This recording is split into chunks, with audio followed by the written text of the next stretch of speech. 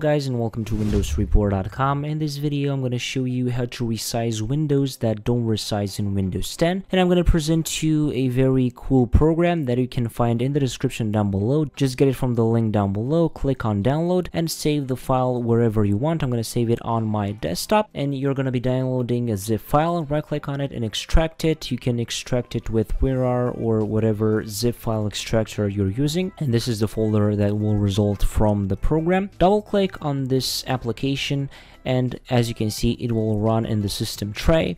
And after you run this application, now you're going to be able to resize most of the non-resizable windows in Windows 10, and this is a very cool little way into resizing windows that don't resize in Windows 10. So I'm hoping that this video helped you, and now you're able to resize the windows or maybe the games that you're trying to resize on Windows 10. So this was the video, guys. Don't forget to leave a like if you enjoyed it, and subscribe to the channel with the notification bell activated so you won't miss any future uploads. Also, don't forget to leave a comment down below with problems that you have on your Windows operating system, and we can try to solve your issue in the next video. Until next time, have a nice day.